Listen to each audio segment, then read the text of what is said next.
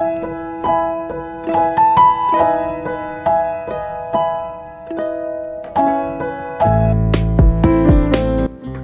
everyone, welcome to my channel.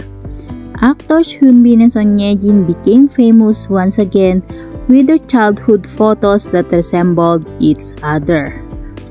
KBS Live throughout the year commemorated the marriage of the two, and they released pictures of them with explanations such as baby Son Ye-jin and baby Hyun. In the photo released at the time, Son Ye-jin is making a cute expression with her short hairstyle.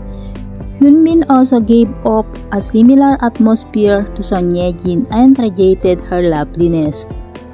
After the photos of the two were released, many netizens responded with comments, Hyun and Son Ye-jin look alike.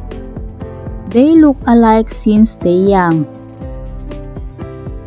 On the other hand, reporter Yoo So-kyung remembered that an acquaintance of the reporter saw Son Ye-jin at a restaurant and talked about her for several days. Son Ye-jin was an actress with a stronger aura than the expression of the scolded guy who praised her so much that she had bigger eyes, taller nose, and really slim and pretty face.